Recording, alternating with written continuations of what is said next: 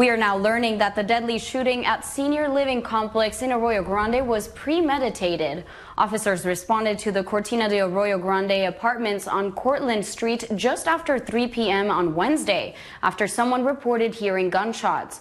When police got there, they found one person, now identified as 57-year-old Cambria Grant, dead in the office with gunshot wounds.